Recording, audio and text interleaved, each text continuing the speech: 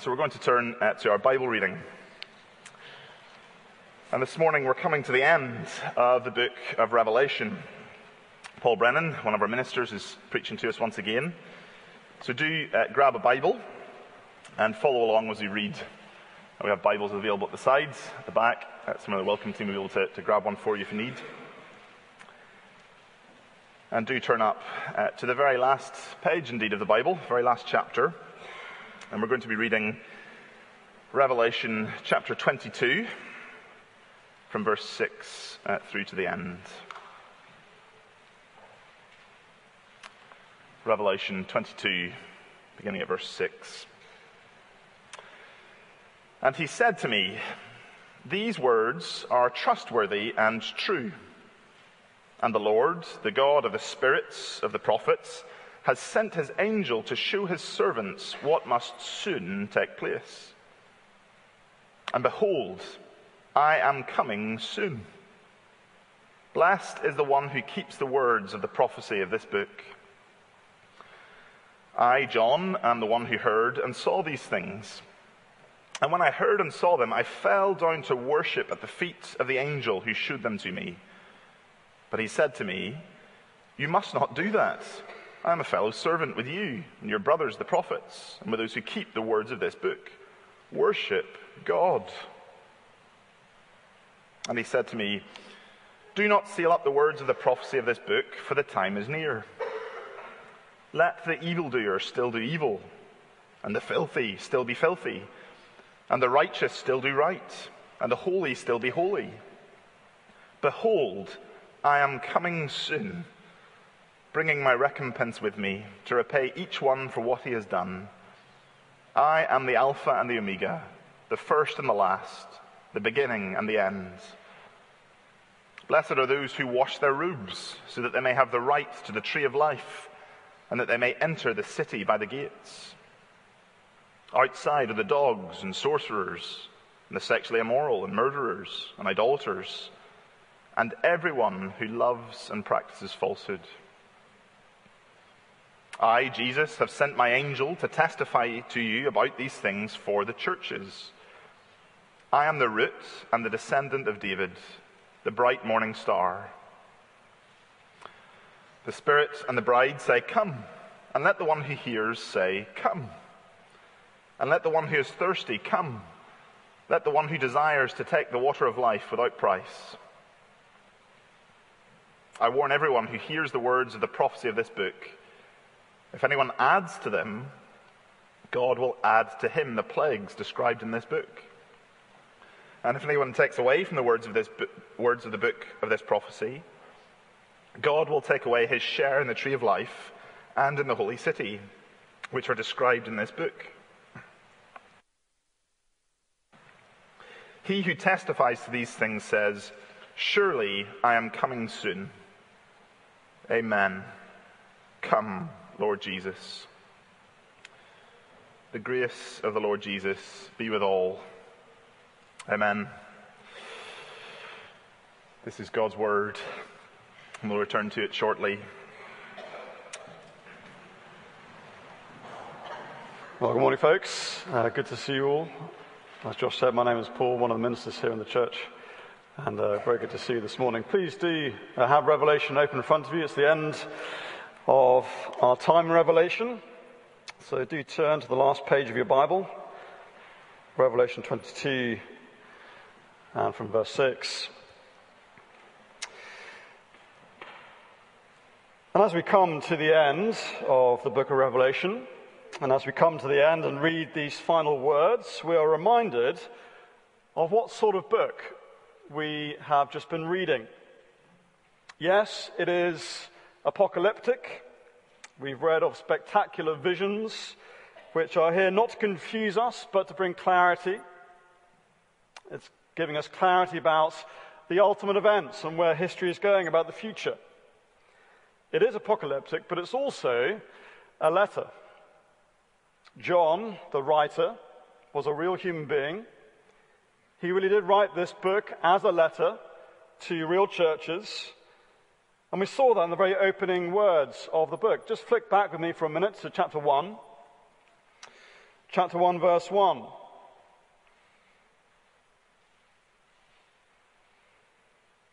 And it says there, the revelation of Jesus Christ, which God gave him to show to his servants the thing that must soon take place. He made it known by sending his angel to his servant John, who bore witness to the word of God and to the testimony of Jesus Christ, even to all that he saw.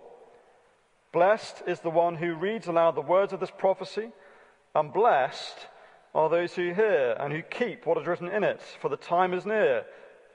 John, to the 7 churches that are in Asia, grace to you and peace from him who is and who was and who is to come. So John really did write this book to those churches in Asia. It is a real book. It's a letter. And we see again, we're reminded of that here at the very end. So back in chapter 22, verse 16, we are reminded that this is a real letter. It says, I, Jesus, have sent my angel to testify to you about these things for the churches. What are the things about which the angel's been testifying? Well, it's the content of the whole book. All that's been written. And the contents, notice the end of that sentence, the contents of Revelation are for the churches. That is, this book, Revelation, is a message. It has a purpose for the churches. And what was that message? What was Revelation here to do? What's it for? Well, Revelation is in our Bibles to help struggling Christians, struggling churches to keep going, to overcome, to persevere to the end. And the book does that. The book helps Christians who are struggling to keep going by unveiling reality. It's here to show us what's really going on and where history is really going. Revelation means an unveiling. Apocalypse means an unveiling. It's revealing. And by pulling back the curtain on the visible world and revealing to us unseen realities, the church is equipped to conquer and not to compromise. We are, through this book, being enabled to see the world as we're meant to see it. And having a grip on reality, we are then able to conquer and not compromise. See, Revelation is here to help us see the world as it actually is. God is revealing to us what is actually happening. Remember that word conquer? In each of the 7 letters in chapters 2 and 3, the letter concludes every time with an exhortation to conquer. So to the letter of the church in Ephesus, it concludes with these words: to the one who conquers, I will grant to eat of the tree of life, which is in the paradise of God. To the church in Smyrna, it finishes this way: to the one who conquers will not be hurt by the second death. The church in Pergamon, to the one who conquers, I will give some of the hidden manna. To the church in Thyatira, the one who conquers and who keeps my words until the end, to him I'll give authority over the nations. To the church in Sardis, the one who conquers will be clothed in white garments. The church in Philadelphia, the one who conquers, I will make him a pillar in the temple of my God. To the church in Laodicea, to the one who conquers, I will grant him to sit with me on my throne. See, each and every one of those real churches faced unique trials and temptations. But the Lord Jesus spoke to each one of them. And he speaks with great clarity. And he's urging each of those churches and every church since to overcome the trials and temptations and to conquer. Revelation is here to help you conquer. And these are the very same trials and temptations that the church and Christians always face. Maybe you're an Ephesian Christian. Your temptation is to lose your first love. Maybe you're a Smyrnan Christian. You're fearful in the midst of persecution. You look around the world and you're fearful. Maybe you're a Pergamon Christian. And the danger there was to accept false teaching, to compromise. Maybe you're a Thyatiran Christian. And the danger there, Jesus says, I had this against you, you are too tolerant. They were over-tolerant of sin. They overlooked blatant sin in their fellowship. Or maybe you're a Sardis Christian, and they're described as being whitewashed tombs. They were hypocrites who looked like they had it all together. A big, impressive church, but inside they were dead. Or perhaps a Philadelphian Christian, weak and struggling, but hanging on to be faithful. Or a Laodicean Christian, filled with wealth, and in the midst of their affluence came great apathy. At every point in history, the church, collectively and individually, will be tempted by one of those things. Regardless of the trials and temptations that we face, every church is urged through this book to conquer, to overcome, not compromise. The whole point of the book of Revelation is to help the church to conquer, to overcome. And it's here to help you keep going.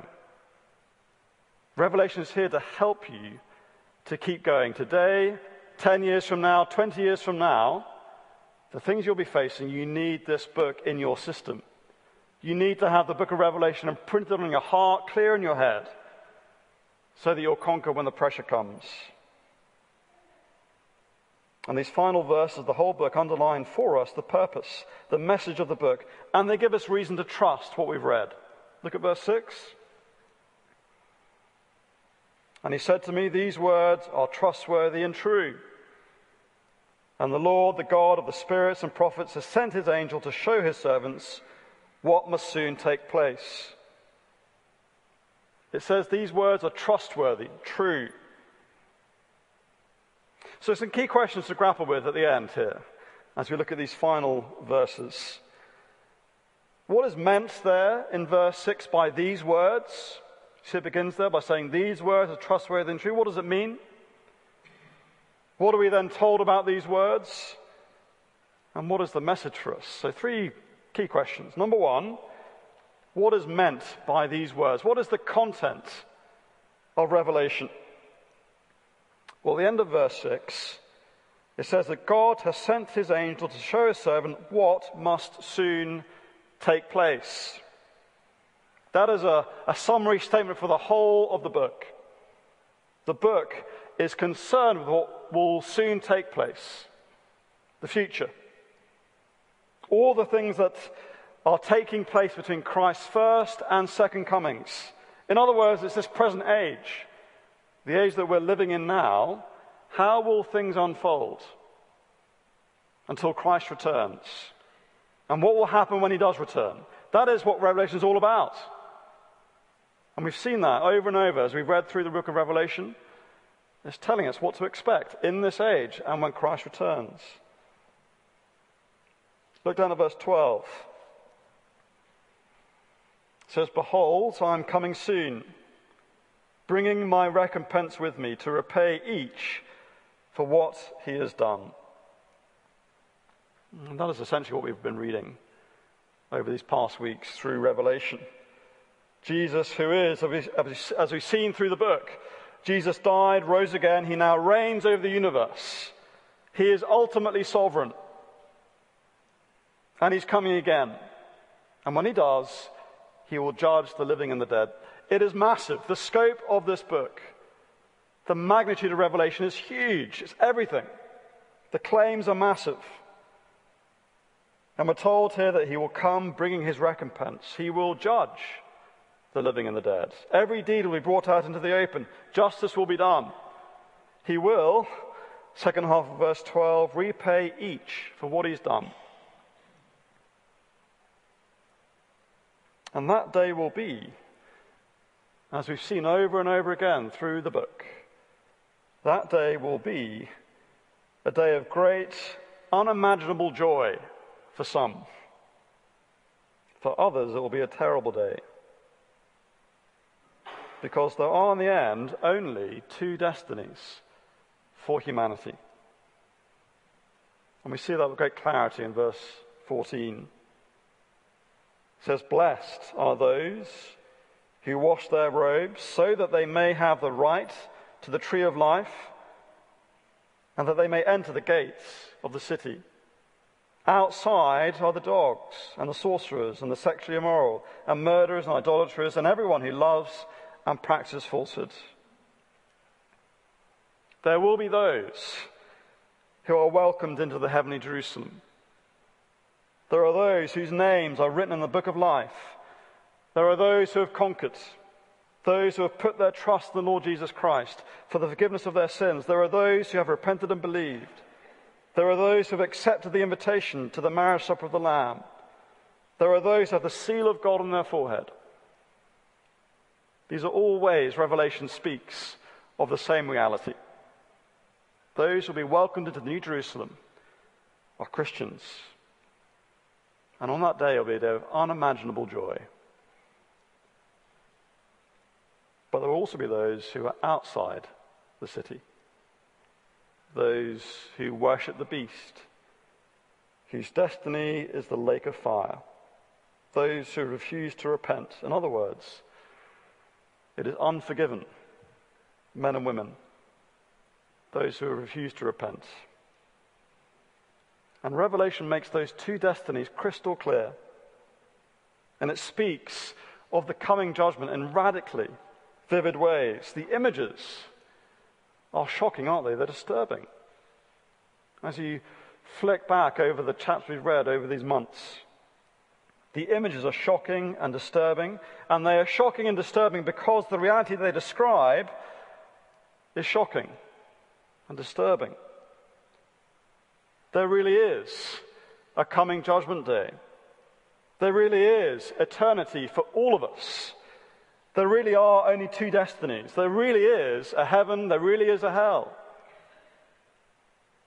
And we need to know and feel those realities and align ourselves now to those realities. We must live in light of those realities now. And the shocking and disturbing imagery is also used because reality is not apparent to us. These things are not immediately apparent to us, are they? We push these realities to the side. We don't want to think about them. As we look around the world, it does not seem to us that Jesus is the victor.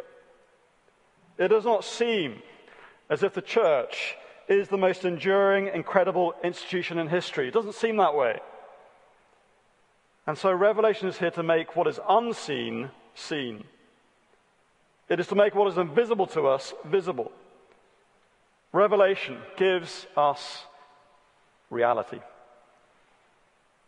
And the reality is, in the end, evil is defeated and Jesus wins. That is the reality. And this book sets before us a clear choice. And it makes it very, very clear which way we should go. And so the message of Revelation is of utmost importance. If what I've said is right, if what Revelation says is true, then there is nothing of greater significance than this. If the future of everyone and everything is on the line, if the destiny of the world and every human being is on the line, if Jesus really is returning one day to judge the living and the dead, then there's no more important message in the world. This is it. This is the key central message the world needs to hear today. Jesus reigns. He's coming again. Where's your destiny? But is it true? Is this a trustworthy message? Because there's a lot on the line, isn't there? Is it true? And this final section of Revelation addresses that question. We are given reason here to trust God's words. We are given reason to conquer now and not compromise.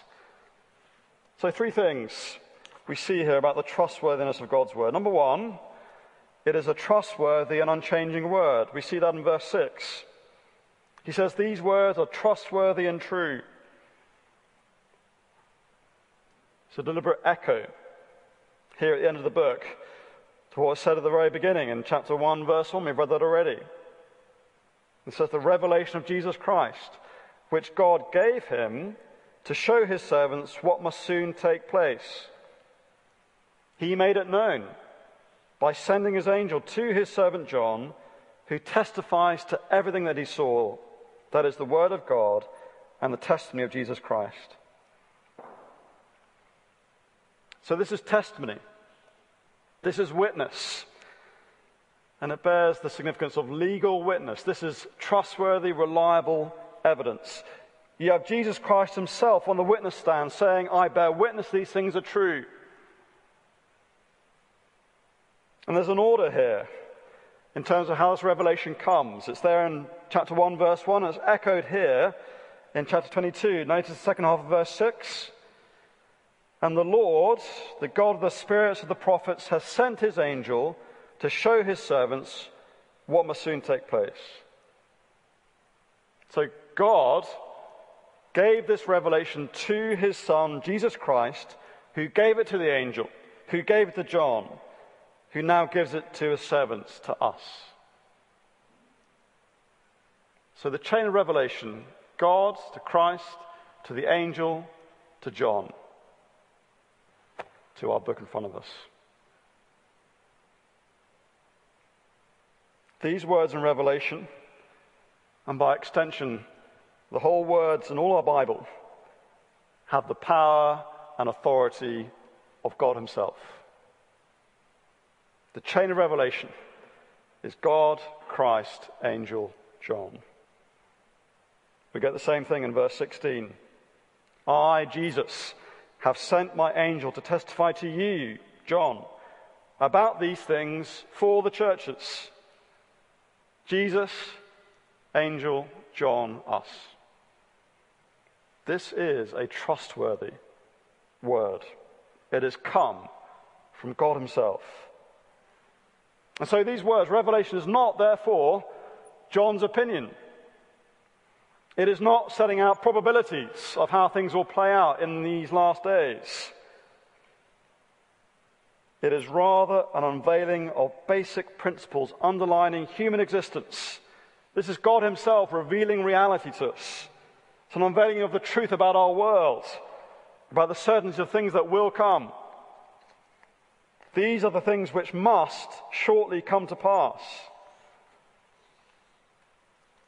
These are things which must therefore inform how we live now. The priorities we land on must be informed by these things. The decisions we make today must be informed by these things. There is a certainty here because of who utters these words. God himself, our Creator, our Lord.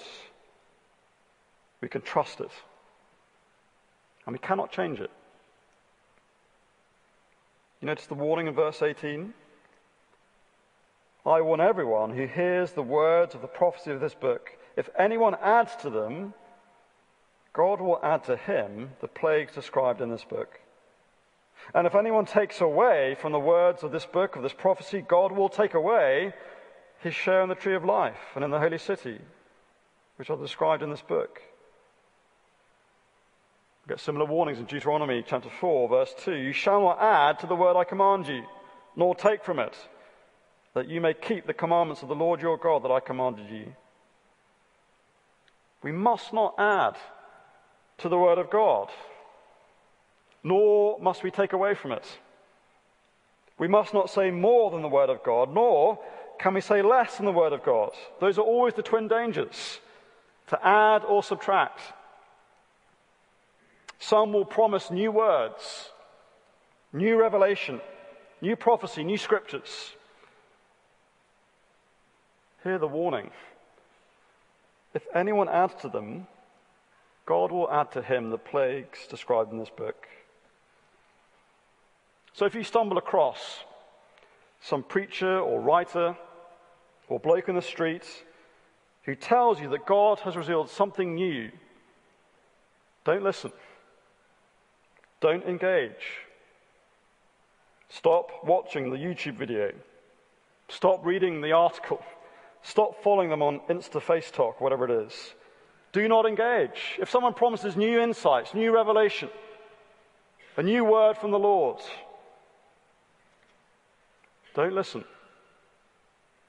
If something you hear sounds a bit off, a bit funny, you're just not sure, well, trust your instinct.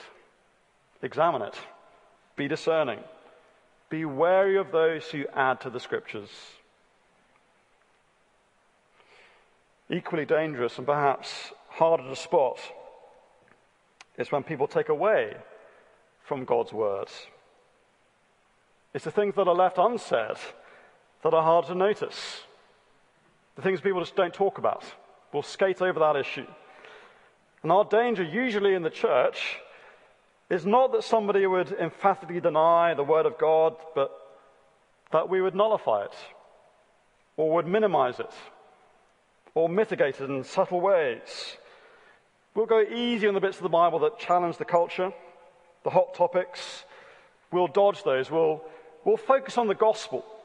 Keep the main thing, maintain a good witness. We'll not delve into those bits of the Bible that are controversial with society. Let's not actually apply the Bible to the actual issues in our world. Let's not do that.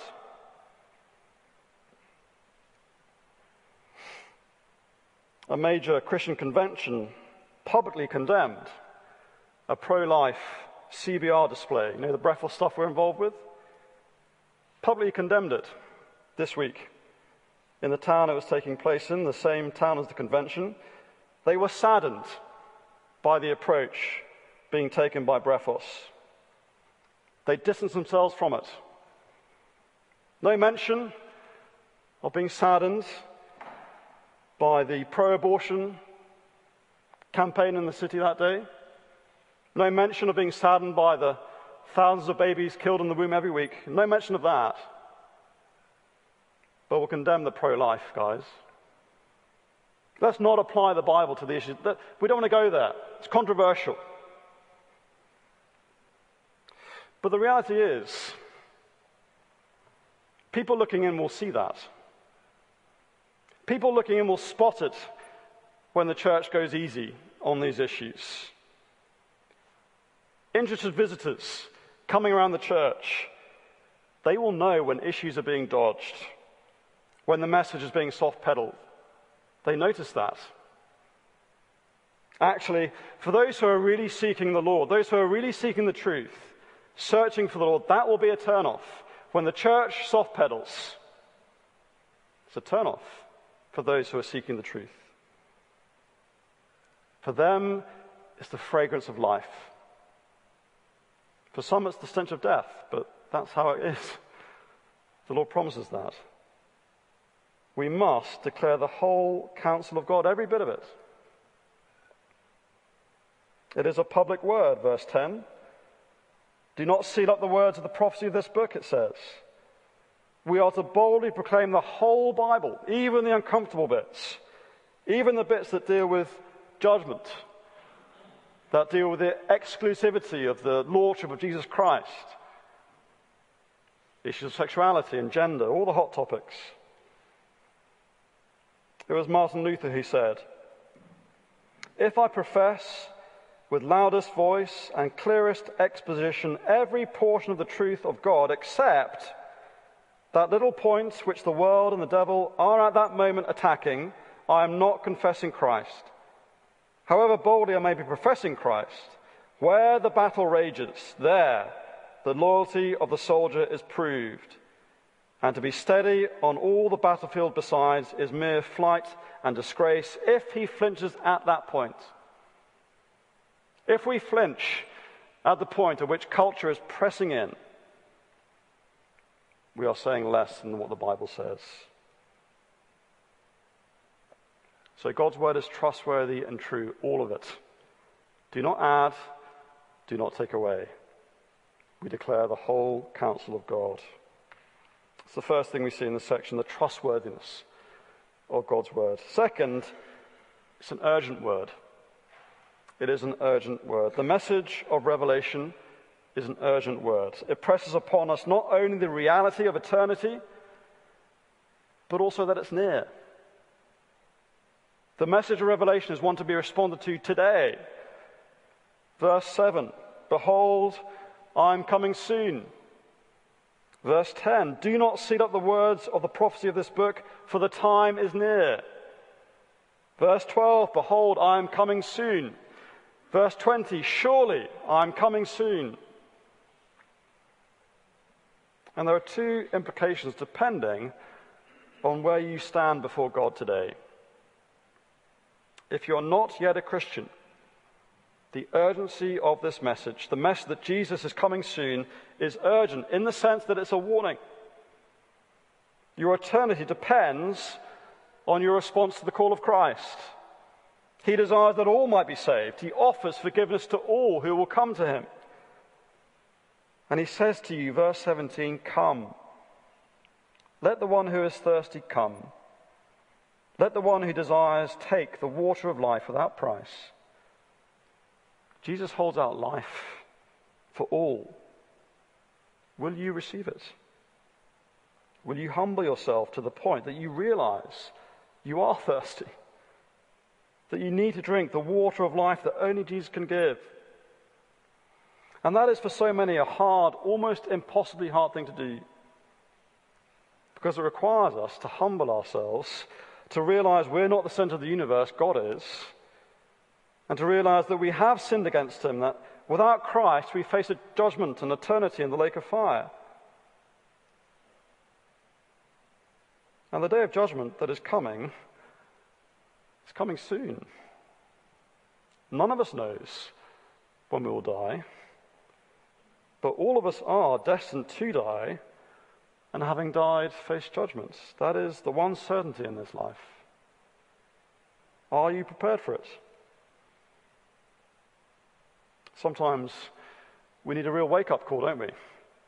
To come face to face with our mortality, so that we would consider the big questions in life. I'm often reminded of the story of the Philippian jailer in Acts 16. Remember it? The earthquake struck. The Philippian jailer sees all the doors bursting open.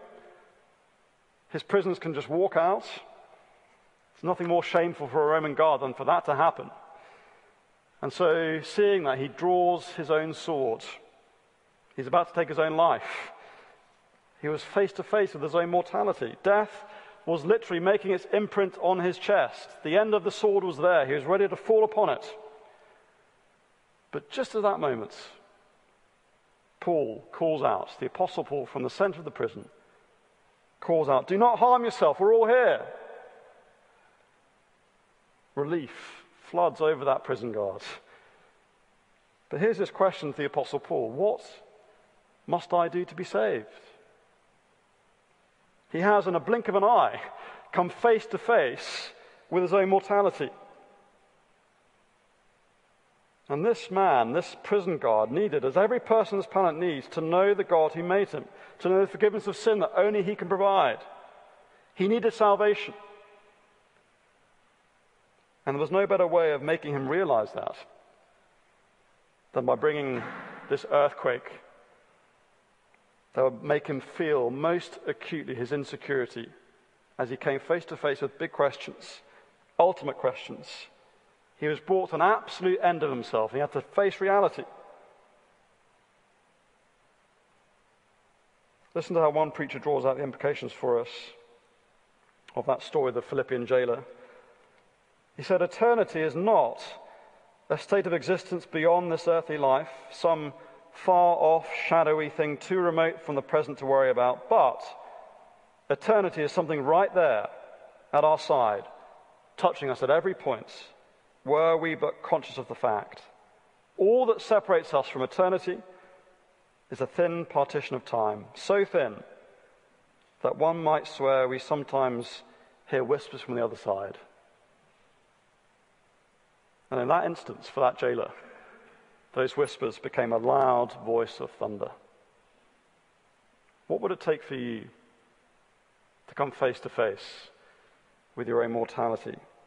To come to that point, what must I do to be saved? How can I be made right with the God who made me? Well, Revelation presses upon us the urgency. If you're not a Christian, where do you stand before God? Are you prepared for that day? If you are a Christian, then the implications of this urgent word is to encourage us to remain faithful until the end. Christ is coming soon. Your Savior, your Lord, is coming soon. We will be with him in the glorious new creation soon. On that day, eternity will stretch out before us, unending. All the griefs and hardships of our present life will seem momentary on that day, fleeting. Soon, we will have access to the tree of life. Soon, we will enter the New Jerusalem with its magnificent gates welcoming us in. That is the future, and it's coming soon. Are you gripped by the reality of Jesus' return? What would your life look like if you really were gripped? If these words of Revelation had grabbed hold of your heart and mind and really shaped how you live, what would life look like? If we were really gripped as a church by this reality, would our priorities shift a bit, I wonder? Are your priorities and mine aligned to this future? Revelation is here to help us see the world as it really is. We're to see past the world's glitter and glamour to a deeper reality. Is Revelation and the reality it describes gripping you? Now, it's not just a case of grinning and bearing it until that day. There is joy, even now, in this world, as we wait. There is joy even in the longing. The waiting for Christmas is agonizing for a child, isn't it? You've got kids in the house. How many days till Christmas? Still July, son. Months to go. How many sleeps till Christmas? But there's joy in that longing, isn't there? There's joy in waiting. Waiting for the wedding can seem like months or years away, but there's joy in the longing, isn't there? There's joy. Waiting for your birthday, waiting for that child to come. There's joy in that waiting. The holiday around the corner. There's joy in the waiting. And every day is closer, friends. The return of Christ can never get farther away. It's only ever nearer. Closer and closer every day until we'll be dwelling with our Father in heaven. And there is joy even now in the waiting. So the word of Revelation, it's a trustworthy word. It cannot be changed. It's an urgent word. It's thirdly and finally a dividing word.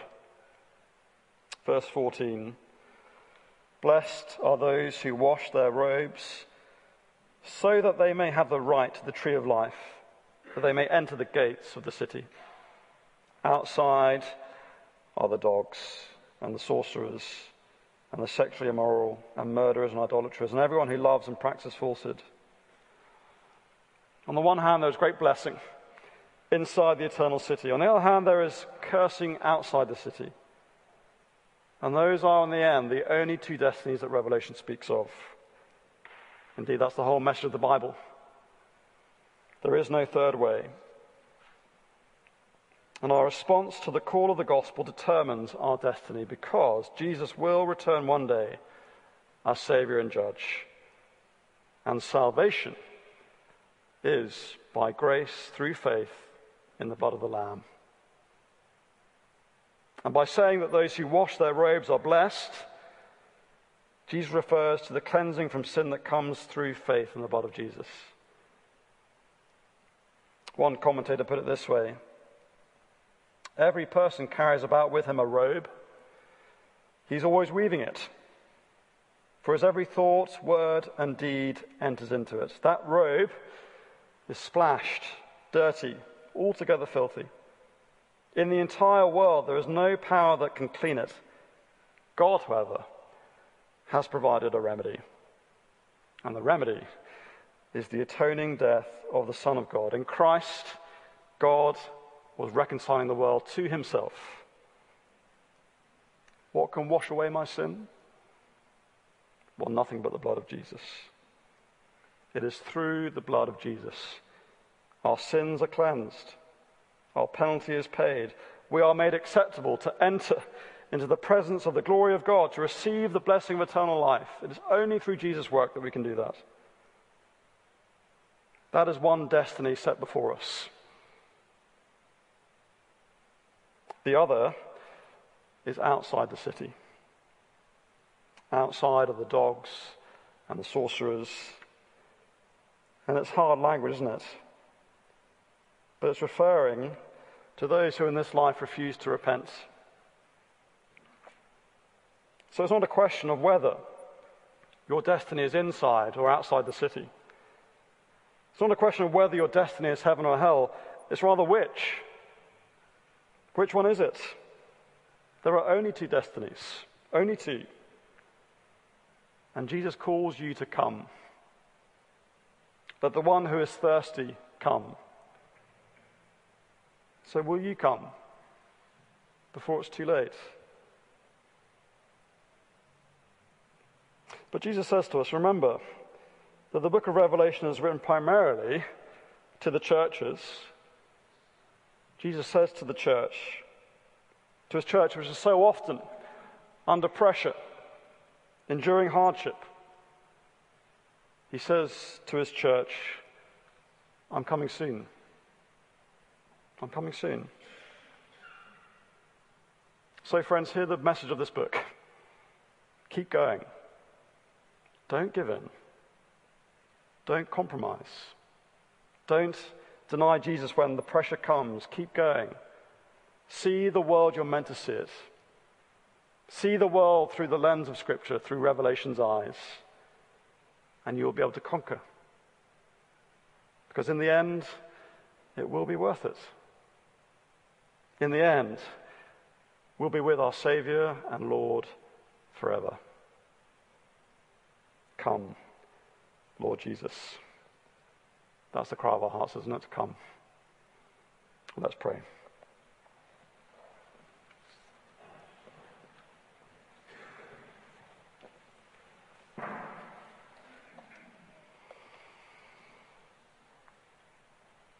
Father God, please give us the eyes of faith, that we would not live by what we observe in this world. We wouldn't live by sight, but rather give us the eyes of faith, so that we'd see the world as it really is, the world as your word tells us it is. So please help us, Lord, to trust your word. Help us to align our lives, our whole realities, to what you have said to us through your word this morning.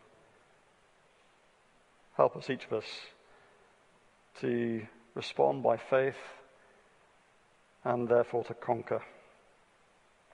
Help us for your glory, and because we ask it in Jesus' name. Amen.